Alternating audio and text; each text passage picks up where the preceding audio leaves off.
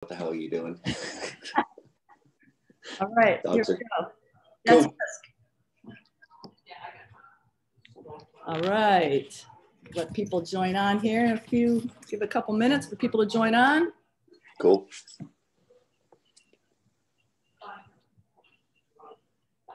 And as people are joining on, you should have the chat or Q&A function, because we're going to be taking your questions and comments during the show. We'll give it a minute here to let people join.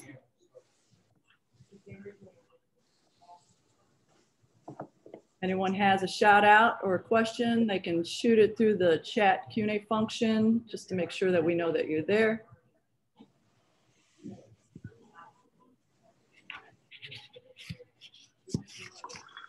Got over 100 tickets sold, so hopefully we got a good, all right, Tammy Colson's in. Thanks, Tammy, for joining and letting us know that you're there. Hopefully you're bidding your salary away. All right, we'll get started. So we are at our 7 o'clock program for the evening, and that would be Eastern Standard Time, unlike midnight in London where we've got Wordsmith here. We're really excited to have Wordsmith as our visiting artist for our show tonight, Heart to Art. Wordsmith is a published author, screenwriter, former advertising copywriter, and emerging street artist. Born and raised in Cleveland, he relocated to LA and started doing time in Hollywood, chasing the dream like countless others. Past and present worlds merged when he came up with a concept for Wordsmith, a unique combination of stenciling and wheat pasting, and began painting and pasting walls in Los Angeles with indelible thoughts and phrases. Active in the street art community since November of 2013, he's made his mark in Los Angeles, New York, Chicago, San Diego, San Francisco, Portland, Seattle, New Orleans, Philadelphia, Memphis, West Palm Beach, Miami, Toronto, London, Paris, Berlin, Krakow, Edinburgh, Melbourne, Tokyo, Auckland, New Zealand, and wait for it, soon to be Cleveland, Ohio. Woo! All right. So let's jump into the conversation, and we'll just let the conversation flow. We got a few things we want to talk about, but we always want some questions from the audience here. For audience members, please remember to use the chat and Q&A function so that we can get your questions. We'll try to get as many of them in tonight as possible. But for now, cheers. Cheers to you. Cheers. It's fantastic to be here. I'm so happy to be talking to Cleveland and coming to Cleveland in the future, and just having a relationship. Like you said, I was born and raised there, so it means a lot to me.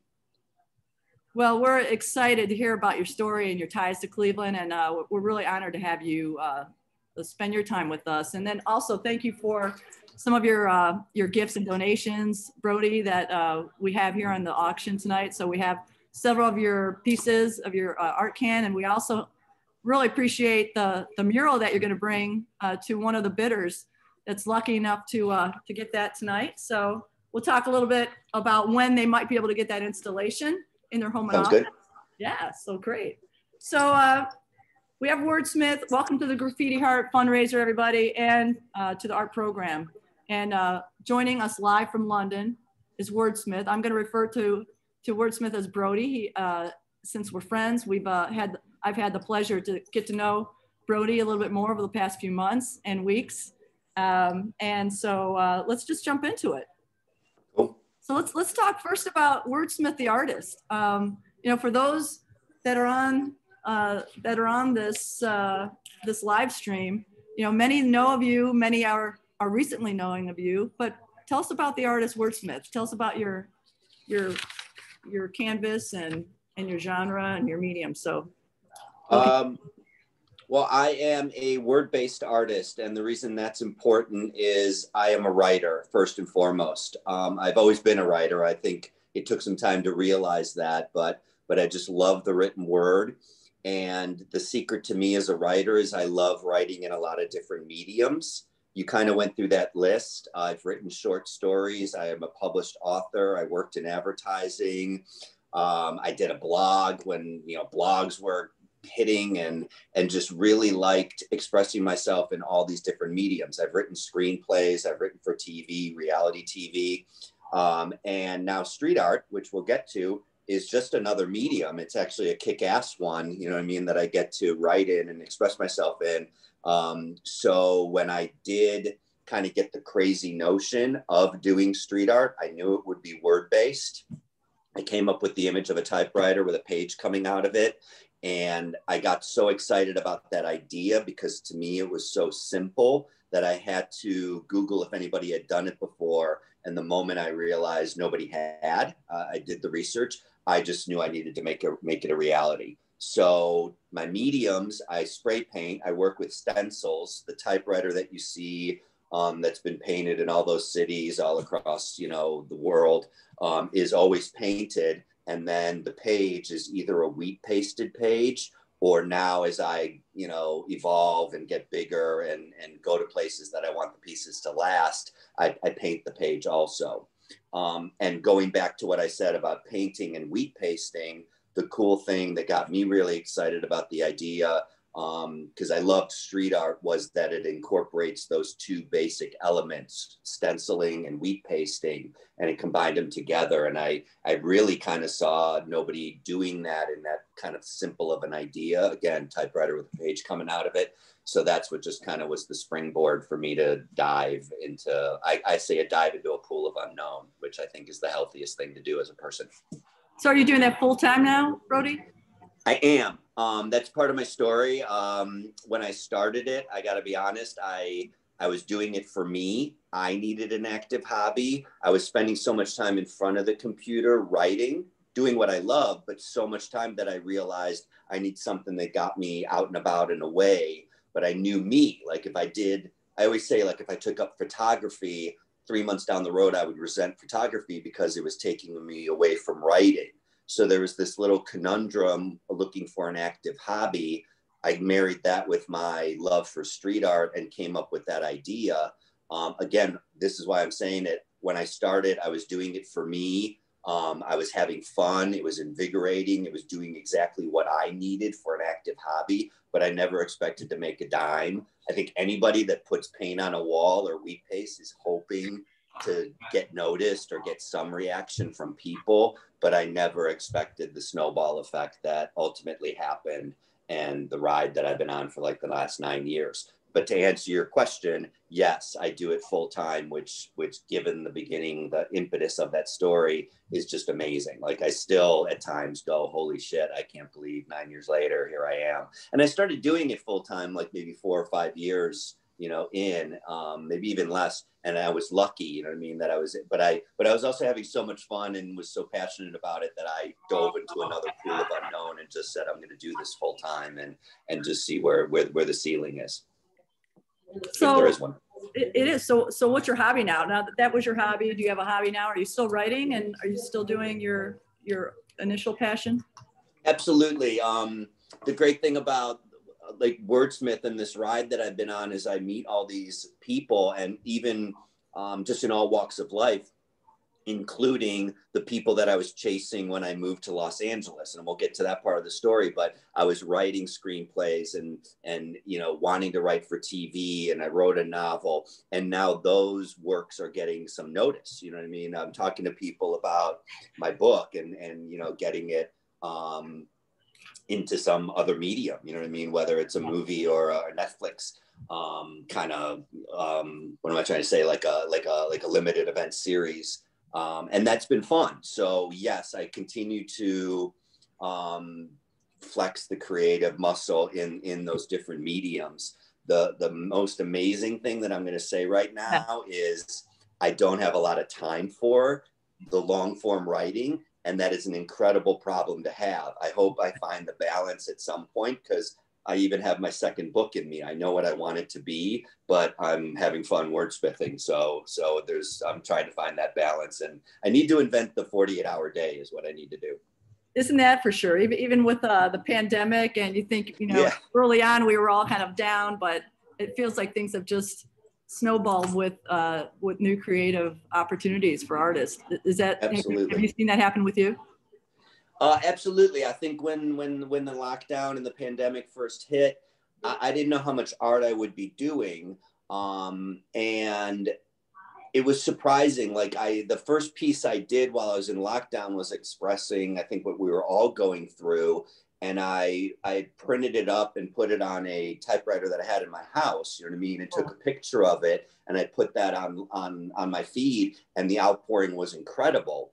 And that led me to, I guess, not wanting to profit for it. So I made it into a downloadable print that you could print in your home and put it on your wall. And the outpouring of that was incredible. And then people kept saying, oh my God, we want this as a print. We want this as a commission. So it kind of, I was like, oh, wow, maybe you can, do art during a pandemic. So I started doing what I do, you know what I mean? And creating, prints and pieces and going out in the city and putting words up safely, you know what I mean? The great thing about the lockdown is there was nobody out and about. So as a street artist, you had the streets to yourselves. So to answer your question, yeah, I was pleasantly surprised that words were, and I say pleasantly surprised that I was able to do art, but I was not surprised in hindsight that the words were so embraced. I mean, people in this time are just looking for inspiration, and that's me. That's one thing we didn't talk about yet of my, what I do is I'm a very positive person. So the words I put on walls are very positive, very uplifting, motivational, romantic. So people really, really need that now. And it's been fun to kind of explore just what's going on in the world. I love it. It is. It's so inspirational and positive, and it just draws you in. I just look forward to seeing what your next, your next piece is going to be, and yeah, next, your next phrase and such. But let's talk about kind of where this all started, Brody. So you're from Cleveland, the Cleveland yes. area. Yeah, right? we didn't talk about that. Yeah, I was born and raised in Cleveland, and I grew up I'm a writer, so I'm going to tell you the story that I've written in my mind over the years. And I tell it in a funny way. I think I always say I grew up in the 157, making it sound, pretty tough in this world, street art world or whatever. And what I mean by that is I grew up in Cleveland on West 157th Street, which was literally one street from the wrong side of the tracks. Like across the street, the Rapid ran, and I used to joke like that's the wrong side of the tracks, and we hope we live one street on the right side. And then I make a joke that like somehow I got out alive. You know what I mean? Again, like bringing this feeling of whatever. You know what I mean? It was the 157. And then when I was in high school, we moved to, I think right when I started high school, we moved to Fairview Park, and that's when everything went to hell. But yeah, so I grew up there in Fairview Park. I caddied at Westwood Country Club. I went to St. Ignatius. And you loved it there, right? You're a native. I did not. I did not. It was a great foundation. Like I learned a lot, and it was great teachers, and bless St. Ignatius hearts. But I hated it while I was there. It was just a stupid time. I mean, I guess it's always a stupid time when you're growing up, but. Like I was made fun of for liking Depeche Mode, and now Depeche Mode's being inducted in the Rock and Roll Hall of Fame. I'm like, fuck all of you. Like I was ahead of my time, you know what I mean? And so it's just things like that. But yeah, when this is leading into the next part of the story. Let me back up a little bit, because when I was growing up, I'm the youngest of three, and I had very, very strict parents. And being the youngest of three, I tried to get away with everything. I got away with a lot because I learned from my older brother and sister, but I got caught a lot. So I got grounded a lot. And the reason I'm bringing that up is that's what kind of I know now that's what created the dreamer in me. Because I was a reader, I was a comic book kid. So when I was grounded, all I did was crawl up in my own head and start writing my own stories. So bless my parents' heart, as strict as they were, they created this creative person. And I love them for that. Advice to parents, right? What's that? Advice to parents. Exactly, yeah. Even when you're doing it wrong, you're somehow doing it right, but that's parenting. And then what I was going to say is I went to Miami University, and when I went to my university, because of strict parents, getting grounded, going to St. Ignatius, which was an all boys high school for anybody who doesn't know that. When I got to college at Miami, I felt like I was paroled. I was literally just a kid in a candy store of freedom and girls and just everything. And it was just awesome. Yeah. So, and I had a lot of fun in college. Like I had the best college experience. There's college friends of mine that I saw sign on earlier. So hello, Private Idaho. Hello, Miami University.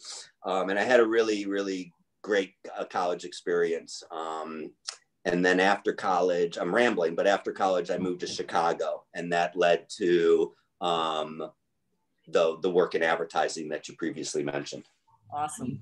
Awesome. Yeah. And so what got you out of Cleveland? I mean, it was just the fact that I was born and raised, you know what I mean? And I think like everything that I just kind of said, strict parents, and just kind of like when I graduated, I knew I wanted out. Like everybody wants to kind of spread their wings. And I thought about New York, but Chicago just was so, I don't know, more accessible and friendly, and I just loved it. I was, you asked about hobbies. I'm a big sports fan, so I'm a big Browns fan and huge Indians fan, but I was also a Cubs fan because of WGN. Like I used to come home and they were from school and the baseball games were on. So I knew about Chicago, and it was kind of like, I guess, built up in my mind. My brother lived there also for a period of time. Okay. So I had been there, and I was kind of like, that would be a cool city to move to. Again, loved Cleveland, but it was just kind of like, I wanted to be on my own. I wanted to spread my wings, and I fell into advertising as a career, which was good. I was good at it. And I was kind of I was in it for a couple of years, and I was getting promoted and making tons of money, but I ultimately knew kind of quickly, even though it was a bunch of years, that I just wasn't happy. I wasn't doing the creative kind of work that I wanted to be doing. So on that cliche, I quit my job and told everybody I was going to move to Los Angeles to write screenplays and TV and things of that nature. And there is a funny story about that, because everybody has their moment that they knew they were done with the corporate world, or you could have those moments.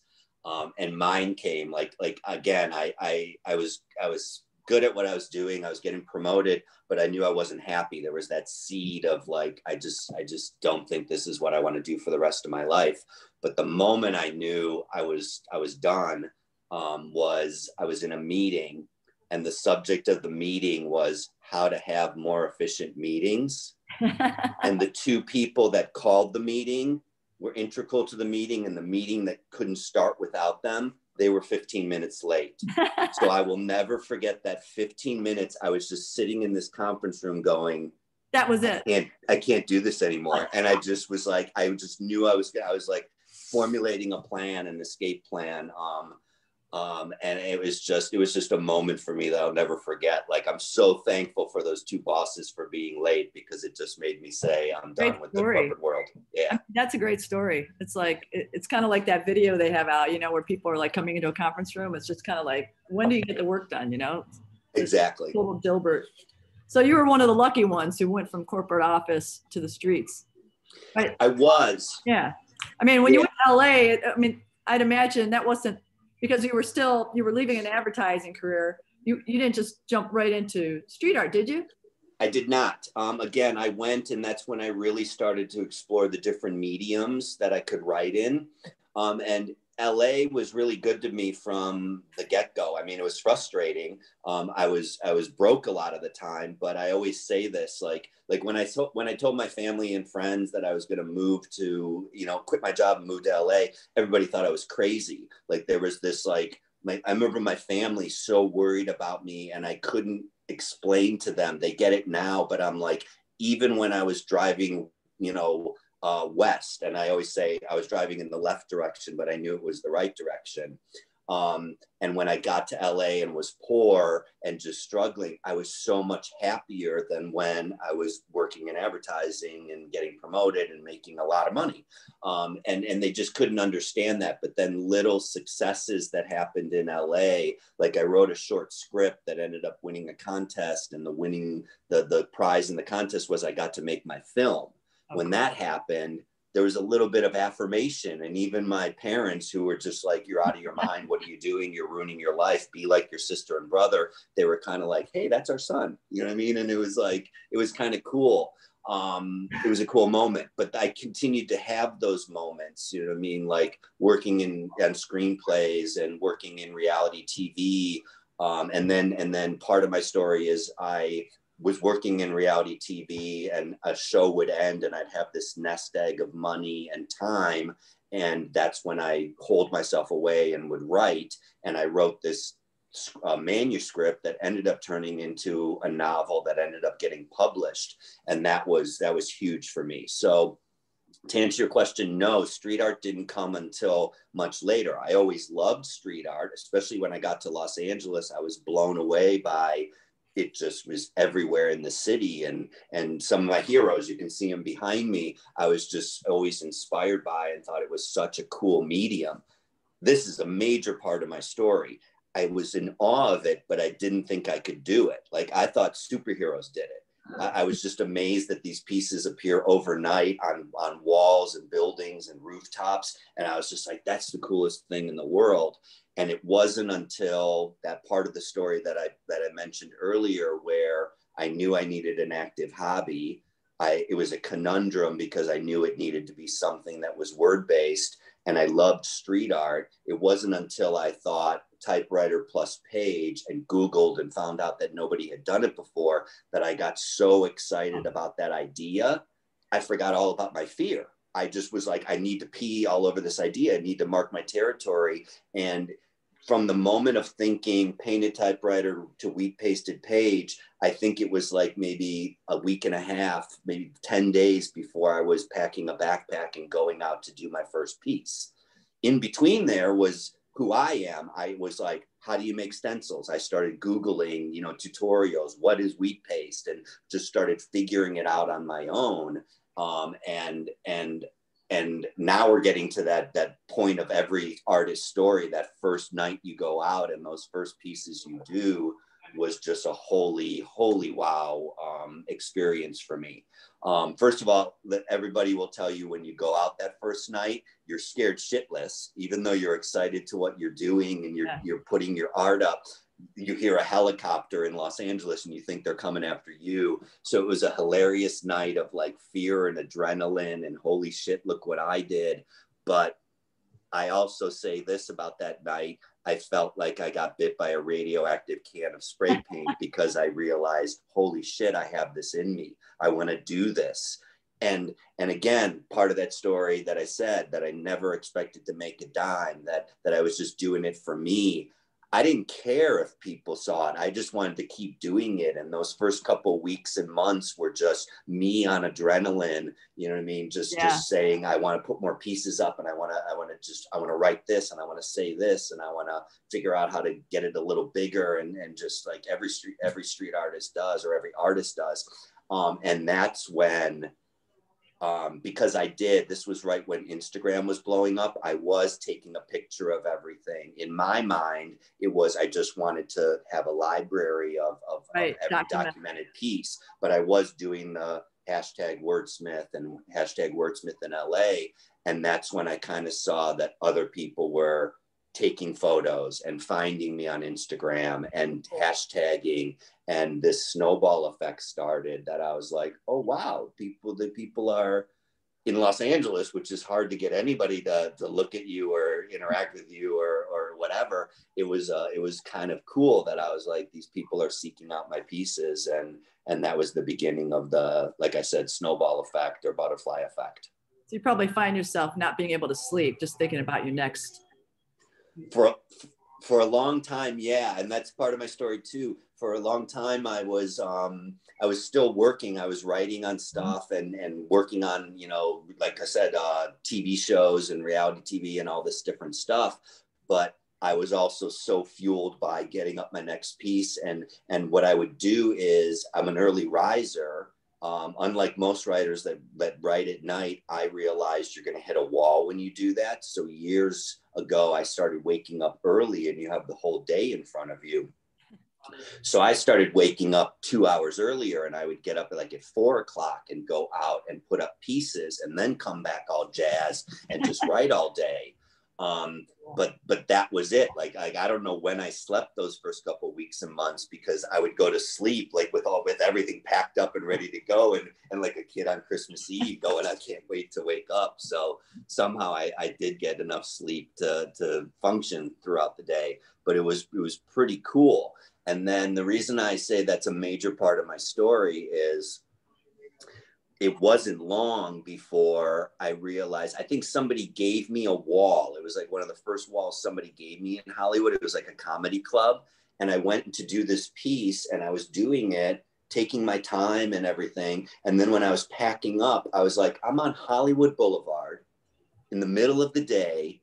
Nobody stopped me. Nobody asked any questions. I'm sure cops passed me. So this light bulb went off in my head. And I'm like, hide in plain sight. Like, why am I getting up at 4 o'clock in the morning where anybody that passes you is like, what the hell is that person doing?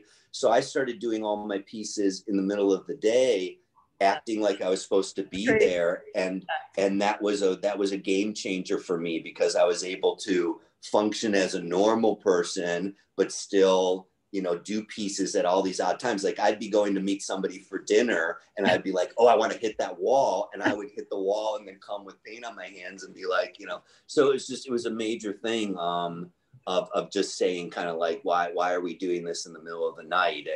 And it worked for me. You know what I mean? I've been very lucky with not getting caught, not getting arrested. I have had cops. Did you ever did anyone ever approach you, a police officer or a building owner or anything like that? Yes. I've had all the above. Like the first time cops ever rolled up on me, it was like a year and a half almost. And I remember I was doing a piece. It was early in the morning. And I looked I just kind of felt something, and I looked, and the cop car was slow rolling up to me, and I'm like, oh, this is it. You know what I mean? I'm not going to run. And I was like, oh shit, this is it. I'm going to get arrested. And the cops got out, and they talked to me for about 60 seconds. And I was so nervous because it was a year and a half in, and I'm like, this is it. Take me away. And I will never forget that 60 seconds in, one of the cops goes, hey, don't be nervous. We actually like what you're doing. And that was a whole game changer. They still ran my name. What's that? We need those cops everywhere. That's awesome. We do. They still ran my name and checked if I had any priors or a record, and I didn't. And they just kind of let me off with a, hey, just be smart and do whatever. Or just be smart and another cop might not have this kind of attitude, and I got that. And that's also part of my story, because I said I'll never run, and that's true. Like if I'm doing a piece, and the cop rolls up on me, I'm gonna let him do his job, and if he needs to arrest me or give me a ticket or do whatever, that's fine, because I feel like I'm doing my job. My art, I think, because of the outpouring and the butterfly effect, I know it's affecting people. It's resonating with people. It's helping them, and I think my art beautifies rather than destroys. And I always try to do that. I'll tell a story about utility boxes that demonstrates that. But I started to believe in what I was doing. So I wouldn't run, and I would just talk to them and say, I'm trying to inspire and I'm trying to beautify.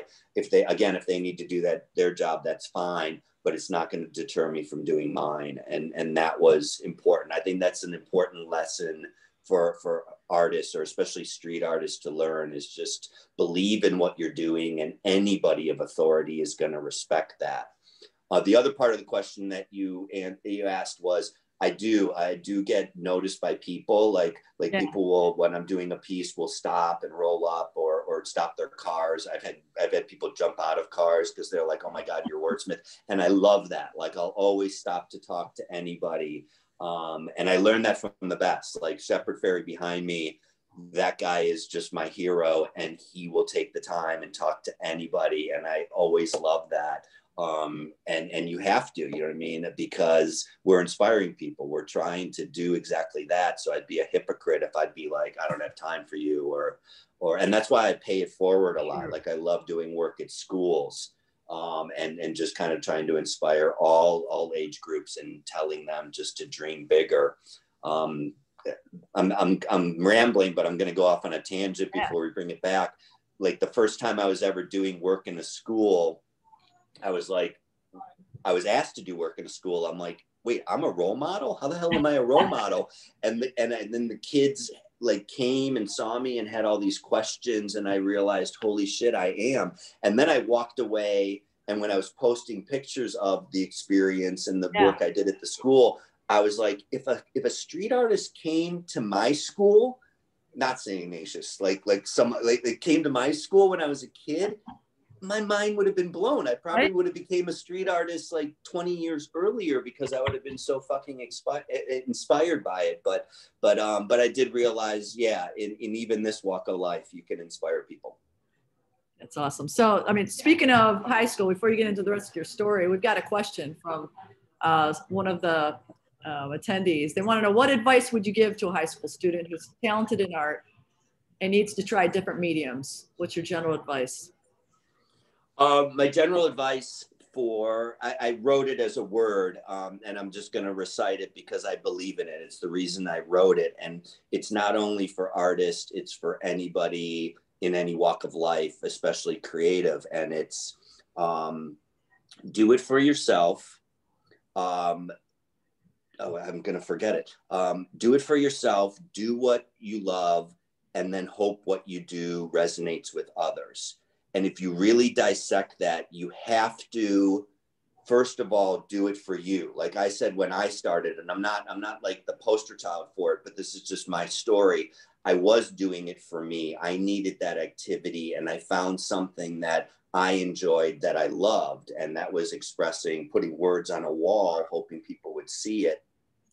And then the fact that it resonated was massive for me because of those first two things. And I would even say that, like, I talk to actors, and it's like, you don't want to be the next so-and-so, or singers. Like, you don't want to be the next Taylor Swift. You don't want to be the next Rihanna. You have to find your own voice. You know what I mean? First of all, and then it has to make you happy. I even say that to like writers and screenwriters. Like, if you're not enjoying the process of writing, get out, because you have to enjoy that, because that has to make you happy and satisfy you, because the success or making money at it might not come for a while. So if you're just chasing that and trying to like write whatever you think is going to sell, you're not doing it right. So that's the advice I would give, is just find what you really love to do, and just hope it resonates with others.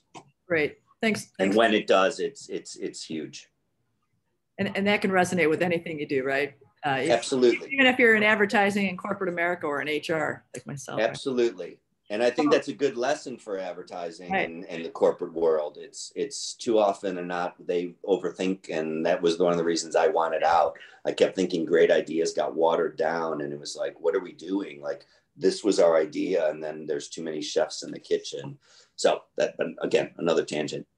Cool. No, that's great. So speaking of medium, you not only do walls, or you not only have done walls, but you talked about utility boxes. I mean, was that part of your early experimentation? Was that illegal? Was that commission? Like, what was that for you? It's a cool story because utility boxes, I think in a lot of cities, but especially Los Angeles, they're everywhere. They're on every street corner. And street artists, I didn't invent this. Street artists love hitting them because of that stop traffic. You can put something on a box and on a busy intersection, and it's going to get seen. And even on the other side of the box, walking traffic, it's going to get seen. But I looked at the utility box, this ugly gray thing that you'd put a piece of street art and somebody would come and slap gray paint over it. And that was their job we call it buffing, to buff it back to the ugly gray. And it was so frustrating. So I looked at the utility box and said, I'm going to paint all four sides some color and then put my art on it. Again, during the day, I was like, I'm going to look like I'm supposed to be there. And the art lasted longer. Like, I was really surprised that I think somebody came and said, oh, that's supposed to be there. And then over the course of time, again, I don't think it was because of me, but over the course of my time, like maybe 3 years into wordsmithing, the city started giving artists boxes, and you'd get this paperwork, and this was your box, and you could do what you want with it. And a lot of artists started painting all four sides and making it look beautiful instead of this ugly gray thing. So I just kind of like, I again looked at and that's what every street artist does. You look at the canvas presented to you, and we look at cities in a whole other way. Like I go to a new city and I'm looking at things that people are looking at, this landmark, and I'm looking at this awesome old dilapidated building that I'm like, I'm hitting that tomorrow morning. So we look at it in a totally different way. And all I'm saying is I looked at those utility boxes and kind of said, I think they could be beautified. So and now, yes, I have a bunch of, like in LA, I have a bunch of street utility boxes that have been given to me by the city, by those, there's like 3 different organizations. Yeah. All right, cool. Hear that, Cleveland? All right. So you've been all over the world. Now tell us about kind of your path in taking Wordsmith beyond LA and beyond the United States. And, you know, was that just an add-on to your travels, or is that what drove your travels? Tell us about that. It was both, because I love to travel, period. And I miss it so much this last year. But when I started wordsmithing, because the beautiful thing about a street artist is we are so mobile. You have to work quickly, you know what I mean? And again, I kind of said I found a way around that, you know what I mean? Like just pretending you're supposed to be there. But the impetus of street art that's why stencils were created, because you had an image in your mind, but you needed to paint it quickly, you know what I mean, before you got caught. So that's how stencils originated. And because of that, my art is and always has been mobile. So when I went anywhere, because I love to travel, I took the art with me. I was lucky because I had family in London. So I started early on coming to London and taking my art, and going over to Paris by train and doing art. And it's funny because I think every street artist that starts, I think the rest of the street art community is kind of like, okay, who is this? What are they doing? How long are they going to last? And I know that happened with me. You know what I mean? There was the typewriter guy that was popping up all over Los Angeles.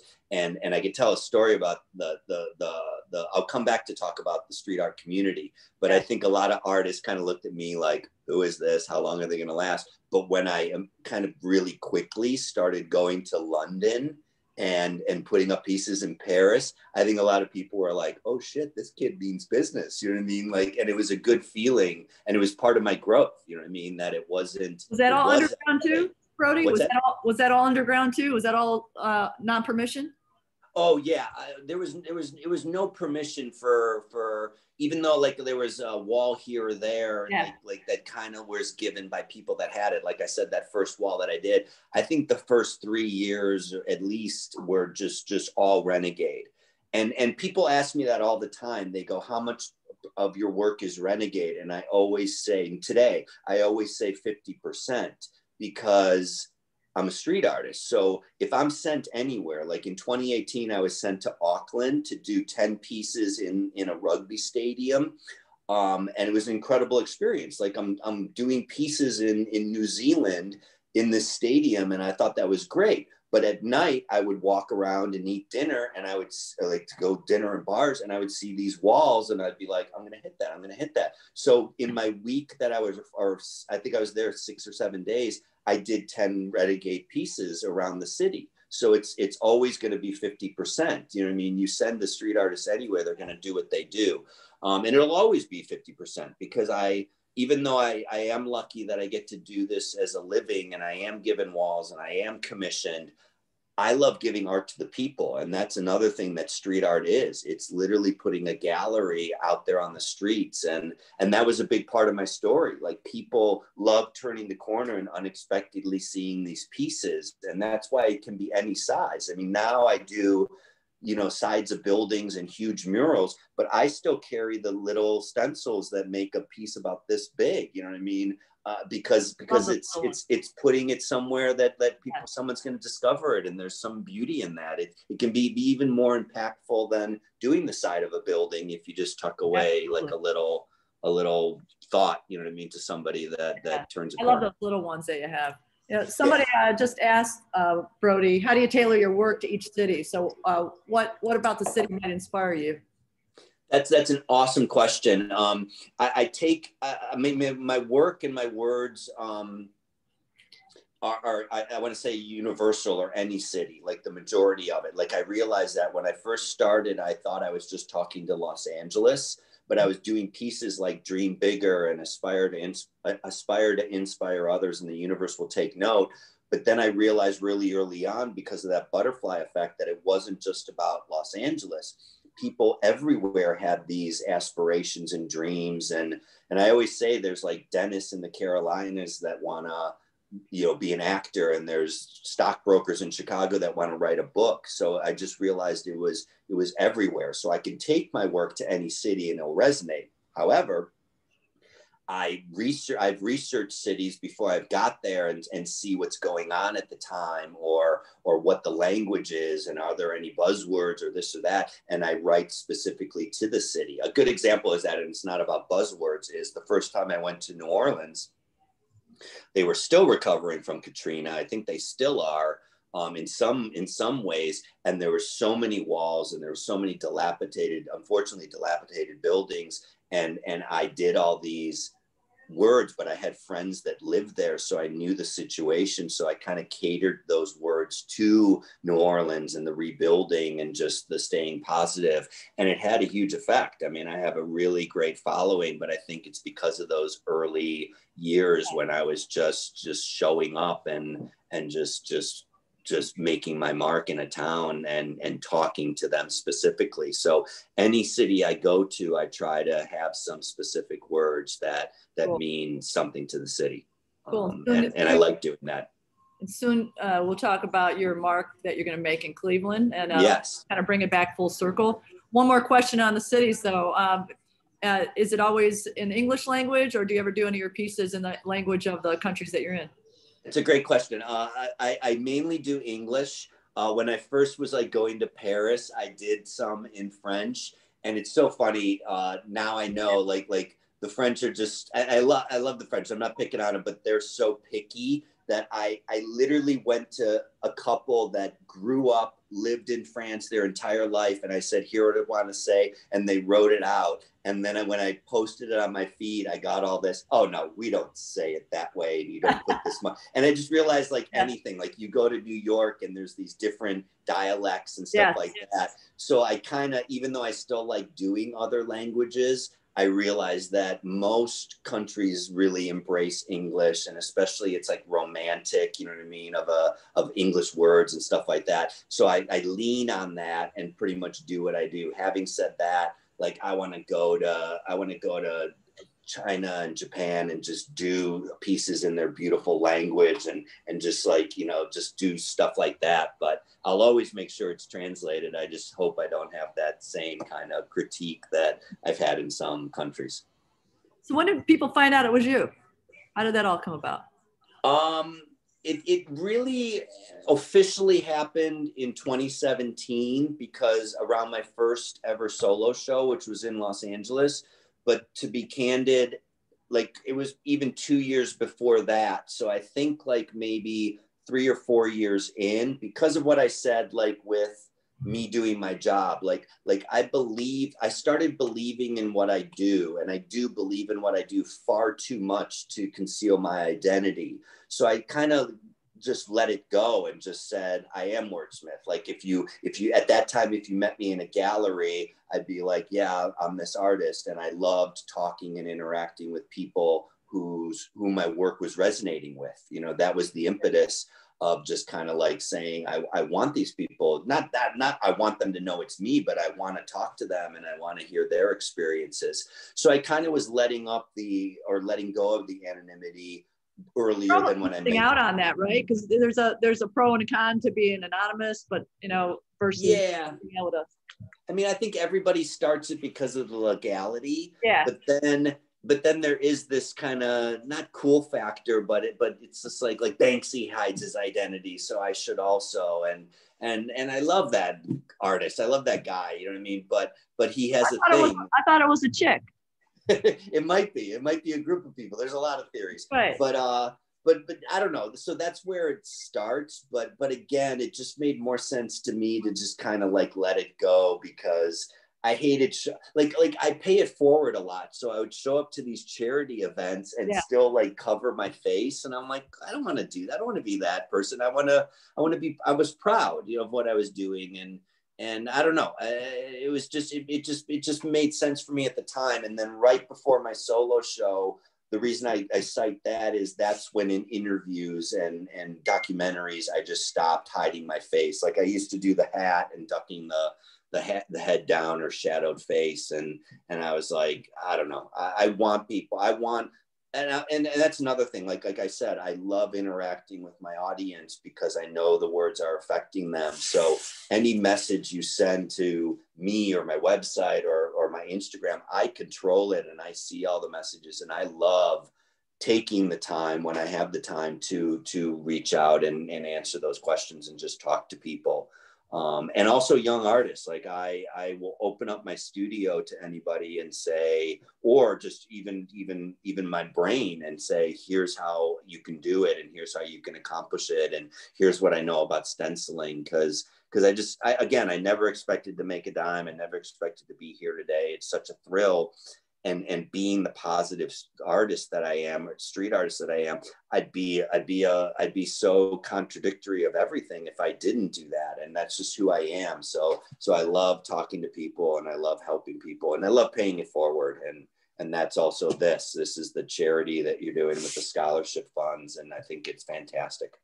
Yeah. And, this world needs more positivity, and it's just, it's wonderful what you do, Brody, and the wordsmith pieces that resonate with so many people. And we're really looking forward to seeing what you have coming at the next chapter here in 2021. We want to hear a little bit about what's on your plate in 2021. Rumor has it that you're going to make your way to Cleveland with Graffiti HeArt in the How Do I Love Thee tour, coming near us in August. So, absolutely. Let's talk about that. We are stoked. We can't wait to have you here, not for one, but for a series of multiple pieces throughout our city and schools, and hopefully libraries and other organizations, that we can really continue to use your art and your words to help bring positivity to the city. Absolutely. And just to back up a little bit, like it's been such a priority for me for the last couple years to come to Cleveland. Again, I was born and raised there, and I wanted to come back and make my mark. And it just kept kind of getting on the back burner. And I know if the pandemic didn't happen, it would have happened already. However, during that time, a mutual friend of ours, Michelle, she's so awesome, put us in contact. And I was so thankful for that, because now it's happening on a grand scale and an organized scale. And the reason I'm saying that is when I do come to Cleveland, hopefully we put it on the calendar for early August, and fingers are crossed that everything with the craziness that's going on in the world, that can still happen. But whenever it happens, I'm going to come and make my mark in that city. And I'm so excited to do that. I can't wait. So I hope it's August. But if not, whenever it happens, it's going to be epic. I'm repping Cleveland. I hope everybody sees that. Huge, like I said, huge. Yes, Michelle and friends, we are going to have a big party, and we'll have. Oh my God, it's going to be epic. Many parties, and we will celebrate for sure. So hopefully by the second week of August, things will be in a place where we can at least get you here in Cleveland, in the States, and be able to paint the town. And the good thing is that as long as we can get you here, we can make it happen, because it'll be a really nice warm time of the year here in Cleveland. And that's really when our public murals have really accelerated this past year with the pandemic. We all went and shut down, and then once we kind of woke up and figured, hey, the weather's starting to break, let's just paint the town. So 2021 for wordsmith coming to Cleveland is going to be great. So fingers And crossed. I'm gonna take that springboard and plug one of the items that are on the auction. Yes. I have a couple like cans, paint cans, but one of the things we talked about was when I do come to Cleveland, we have a mural, a personal mural, whether it's your home, your business, your bar, whatever. I will come, I will work with you. I'll show you a couple options for words, but I will come to your place and paint that. Typewriter and page and those inspirational words, and so it's there on the auction site, and it's live right now for how much longer? A couple till 10 o'clock. Cool. So bid away on that, and whenever about 2 more hours. Yeah. So, and again, that happens whenever I am in Cleveland, whether it's August or whenever it happens. I'm coming to paint whoever bids on that, wherever they want it. It could be patio, it could be living room, it could be on your house. I've done houses, so it could be fun. And hopefully there's going to be a bid war out there, right? We know that there's already a bid on it, so hopefully there'll be other people trying to get that as well. That's what I'm trying to say. It's such a great cause, so hopefully it'll go well. Yeah, for sure. So anybody we've got a few minutes left. If anybody has questions for Wordsmith, would love to get you to be able to get your questions asked. I know somebody had asked if you had any stories where you were busted. Yeah, I had a couple close encounters, but never arrested. I've been very lucky. I think it's because I like to say it's because I'm lucky and I'm nimble, like I'm a ninja. So even though I'm doing pieces during the day, I'm doing them smart, and I look like I'm supposed to be there. Somebody wants to know what you're drinking, Brody. Drinking some red wine, some Pinot Noir. It's midnight. It's almost 1 here in London. I'm in London right now. I have family here, so it's late. So I'm enjoying some red wine. Well, what about talk to us about your pup? Oh, I have a dog. He's awesome.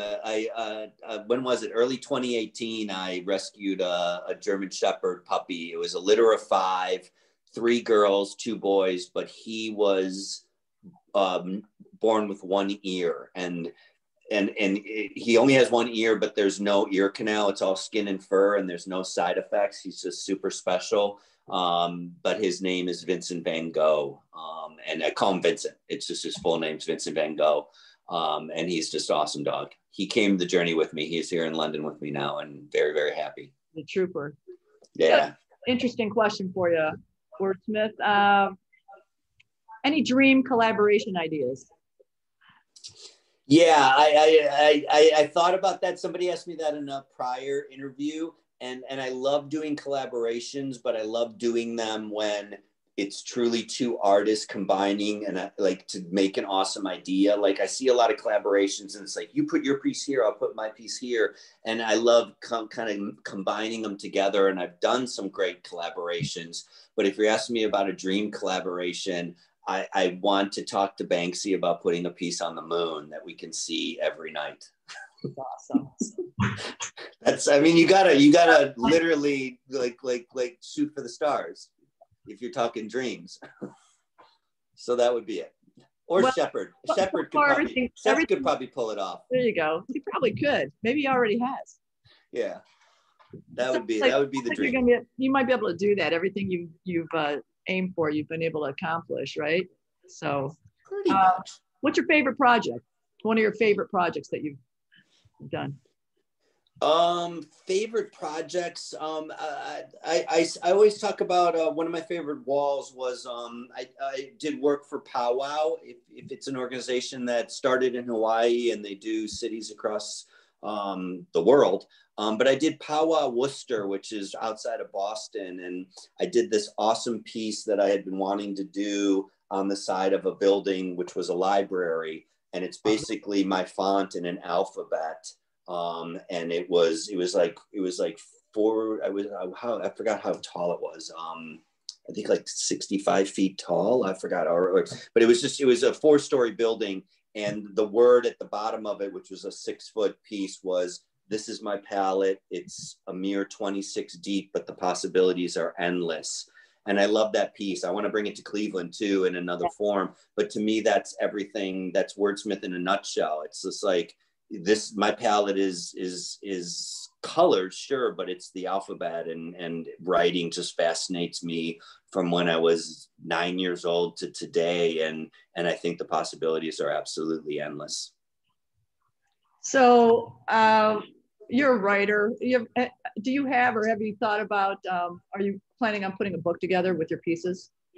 Yeah, I definitely want to do a coffee table book, and I'm coming up soon on 10 years. And I think that that might be the benchmark, because it has been such a idea and an undertaking and what I want it to be. I think I might do it at the 10-year mark, and it'll be pretty epic when I do it.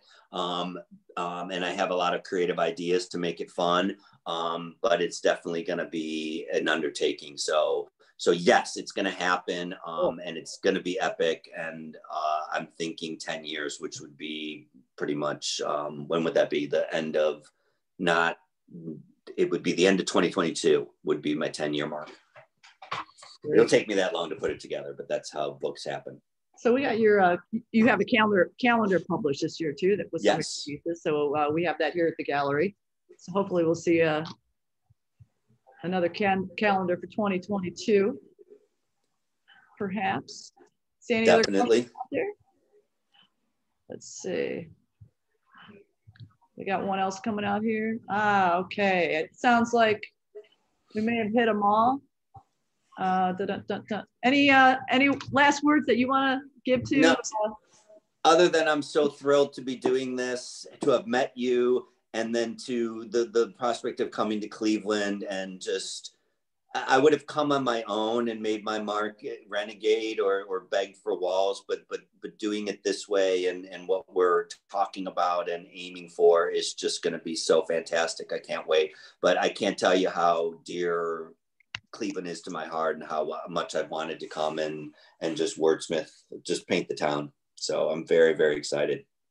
Well, we're very excited. I'm really honored to be able to meet you and become friends, Brody. And thanks to Michelle Malo and to hook us up over the last couple of years. She's been wanting you here probably more than you in the last few years, and we're finally able to make this happen, pending the situation. But we're planning on it second week of August.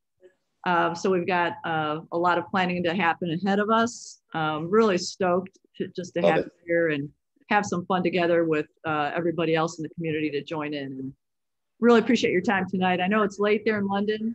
Oh, it was my pleasure, and I'll stay up late for you anytime. Appreciate it. So until next time, Phil. All right. Wordsmith. Take care, everybody. 2021. Take care. Thanks a lot. Bye-bye. Have a good night. Bye-bye.